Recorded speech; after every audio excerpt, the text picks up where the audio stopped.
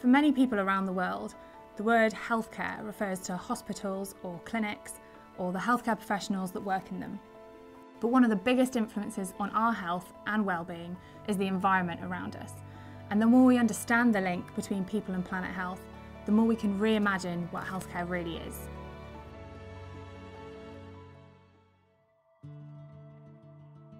If our health and well-being is our most precious commodity, then the health of the planet is next in line.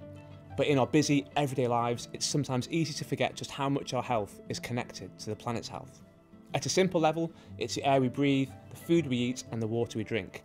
But when we look more closely at our lifestyles, we notice that things that are good for our health can also be good for the planet. Whether it's the way to travel to work, growing our own fruits and vegetables, or spending time in nature. One of the first ways we can see this connection is through the air that we breathe. As anyone with conditions such as asthma or hay fever will tell you, what's in the air can really affect how we feel. When the air quality is poor or there are high levels of pollution, it can have significant impacts on our health.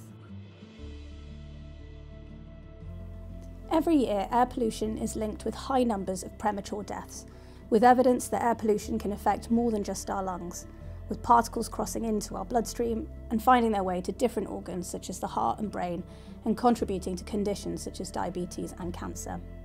But time spent outdoors in places with good quality air not only creates physical health benefits, but also positively impacts our mental health and well-being. So finding ways to incorporate these positive influences into patient care and our everyday lives can offer wide-ranging benefits. Another example of the link between people and planet health is the impact of extreme temperatures, in particular those linked to climate change. As we know, our bodies are very sensitive to temperature changes. Just like the planet's ecosystem, a couple of degrees either way can have a significant impact.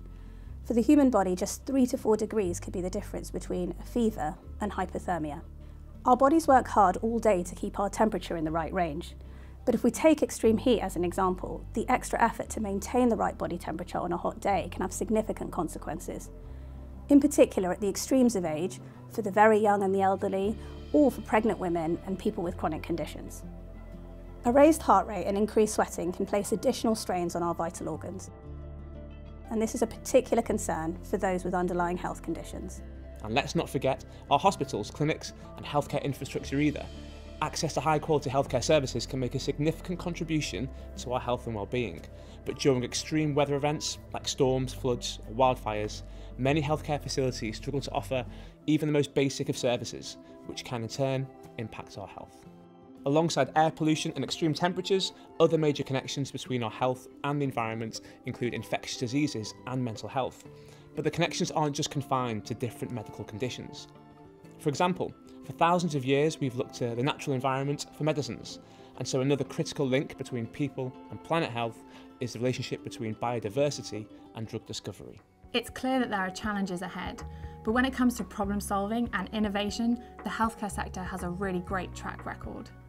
Reimagining healthcare could include starting to plan now for the conditions that we will need to manage in future, taking a greater emphasis on keeping people well, and exploring opportunities to integrate nature and the environment into our health and well-being. Healthy people need a healthy planet, so who best to be at the forefront of this agenda than the healthcare sector itself? You can learn more about sustainability in healthcare by watching our Mission Sustainable Health series on Bupa's YouTube channel.